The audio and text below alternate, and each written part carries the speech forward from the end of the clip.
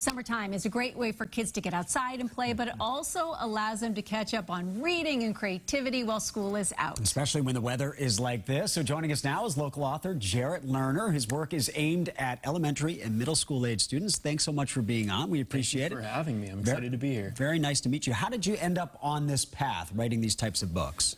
Well, I was very fortunate in elementary school to have a teacher who turned me into an author and or into a reader. And very soon after, I wanted to become an author. I drew, I wrote, and writing for kids, I think, is the most exciting space to be in. You get to create, which is wonderful and fun and enjoyable, but you also get to make an impact. You get to turn kids into readers, into creators in their own right. It's incredibly satisfying. I love that a teacher inspires all of us to do so that's so cool because that happens to all of us. But you have a great new book out. It's super important. It is called Work in Progress. What can you tell us about this book? A Work in Progress is a fictionalization of my own experience being body shamed and bullied and developing disordered eating and an eating disorder and ultimately coming out the other side of that.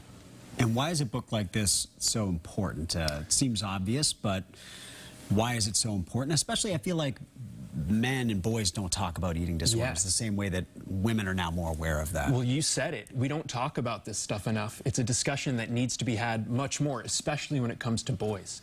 But the statistics are heartbreaking and getting worse for the amount of kids, teens, and adults who develop disordered eating, eating disorders, and I think all of us, young and old, could benefit from an honest conversation about our relationships with our bodies in a way that hopefully leads us to having a more positive, healthier relationship. Especially with social media, all of these kids are bombarded, boy, girl, everybody. So these are a little bit different than your other books. Tell me about some of the other books that you have, or how it's different then. Yeah, so this is my 15th book actually. So I've got a bunch, and a librarian actually in Washington. Her name is Chrissy Wright. She wrote a fabulous review of this book, and she put it better than I can. She said, Jarrett Lerner has spent years making the sorts of books that kids want, and this book is the sort of book that kids need. And I think she said it perfectly. I love that. And you've got some of the other titles here. So what's the age range if someone's interested in going and checking out your books? Yeah, so I'm fortunate to work with a publisher who really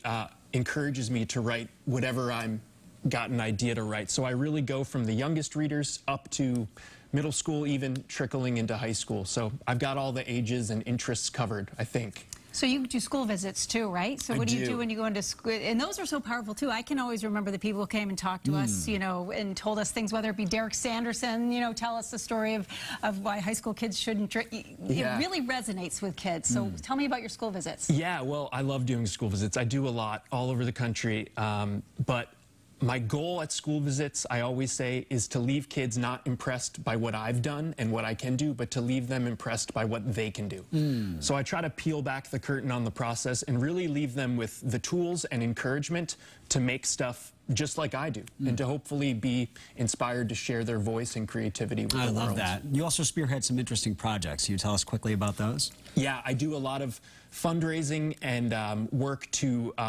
increase book access. So we know that when kids have books of their own and access to lots of books, they do better socio-emotionally, academically, but many kids do not have access to books. They live in book deserts. So a lot of my work focuses on trying to get kids access to books. Pretty awesome. Real quick as we go, where can we find your books? Anywhere books are sold, online, in-store. And if you order any of my books from the Silver Unicorn in Acton, nearby, I will sign and personalize them. Oh, that's awesome. That's near me. Go to a local bookstore and get his book, or ask them to order it. So, Jarrett Lerner, thanks so much for joining us here. Such an important topic.